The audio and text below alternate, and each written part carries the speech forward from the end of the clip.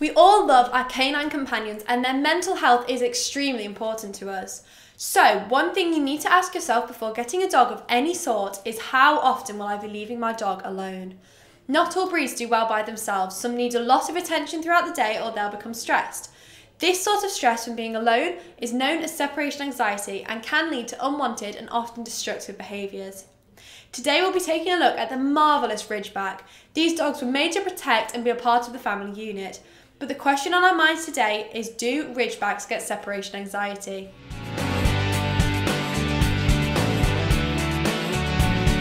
Welcome back to the Fenrir Ridgeback channel. My name is Franny and I'm a certified canine leader here at FenrirCanineLeaders.com. This channel is dedicated to helping you learn everything you could possibly want to know about Ridgebacks, then how to become a high-level canine leader that can raise perfect Ridgebacks. So if you're a lifelong Ridgeback lover, thinking about getting one, or just started your journey with your new Ridgeback, then this channel is for you. So make sure you hit that subscribe button, turn on the notification bell so you never miss a future Ridgeback video. So let's dive into today's video and we'll see if Ridgebacks do in fact get separation anxiety. To understand if a dog is prone to getting separation anxiety or not, we need to first understand separation anxiety itself. Separation anxiety is a clinical disorder that needs to be diagnosed by a veterinary behaviourist. It is very different from a dog who gets upset when you leave them for the day and then relaxes. Separation anxiety causes canines to participate in destructive behaviours and behaviours that have the potential to cause harm to the dog. Dogs with separation anxiety may paw at the door until they bleed or knock things down onto themselves in a panic. They may also howl, drool or sweat excessively. Housebroken dogs may even urinate or defecate while in the house. While we aren't entirely certain what causes a dog to be more or less prone to separation anxiety, we know some things that can make it worse or cause a canine to start experiencing it. A dog may develop separation anxiety after things like being returned to the shelter, a large shift in routine, a death in the family, or experiencing something frightening while at home alone at a young age. Many believe it is also partially caused by genetic predisposition. Now, let's take a look at the Ridgebacks. These dogs were originally bred to hunt big game in South Africa, but before that their ancestors were native dogs. The native Hottentot Ridge dog was bred to protect native families and their villages from lions. They were a very important part of the community, and it wasn't until the German and Dutch took a liking to these dogs that they really took off in the sport of game hunting. So, first and foremost, these dogs were bred to be a part of the community and to have strong ties with their leaders. Being a working dog also means that they have a lot of energy and will need proper outlets for it, both physical and mental.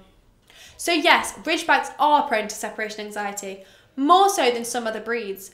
Due to their high energy levels and need to be around their family, they can become quite anxious easily when everyone is away for long periods of time. Hey guys, just a really quick message to ask you, are you on TikTok? And if you are on TikTok, I think you'd really enjoy coming and checking out our Fenrir page over on TikTok. There'll be a link in the description box below. Don't worry, you're not going to see me dancing, but I promise you there's tons of extremely valuable, helpful content of me working with dogs and providing as much information and helpful, valuable tips and tricks along the way to help you become a high-level canine leader that raises your own perfect canine companions. So if you are interested, I can't wait to see you over on TikTok, but in the meantime, I'll let you get back to the video you were watching. Though it's important to be able to identify the difference between a bored Ridgeback and an anxious Ridgeback.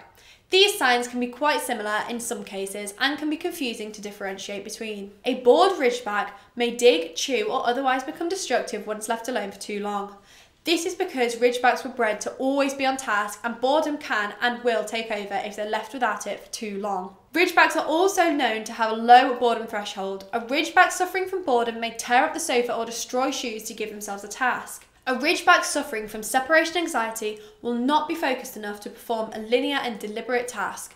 They'll panic as soon as they're alone, which can lead to damage in the house and injury to the dog. The damage can also look very similar but isn't the same. The Ridgeback who's bored may choose one area to dig in or a certain type of item to destroy, such as shoes or a mattress. The one suffering from separation anxiety may claw at the front door until they're bleeding or knock over furniture while pacing or running anxiously. Thankfully, there are ways to help our beloved canines overcome such a horrible fear of being home alone. As always, it's best to start training as early as possible. The earlier training starts, the more successful it will be. It's important to start with short absences when teaching a dog that it's okay to be alone. As long as they don't become distressed, you can increase the amount of time you're away. This will help your puppy acclimatise to being alone in a non-scary fashion, and they know that you will come back even if it takes some time. Regular exercise and training is also important to helping curb separation anxiety. A dog that's worn out won't have as much energy to go running about and getting into things accidentally or otherwise. If you know you're going to be away for a period of time your dog isn't comfortable with, it's a good idea to check out a reputable daycare, pet sitter or walker to take care of them while you're away. And always check with your vet if you're worried about your dog's well-being. I hope that you enjoyed today's video. If so, please make sure you hit that like button, get involved in the comment section down below, and don't forget that if you're new here, make sure you subscribe, as we have 2 dedicated Ridgeback videos coming here every week. So I can't wait to talk to you again on the next episode of the Fenrir Ridgeback Show.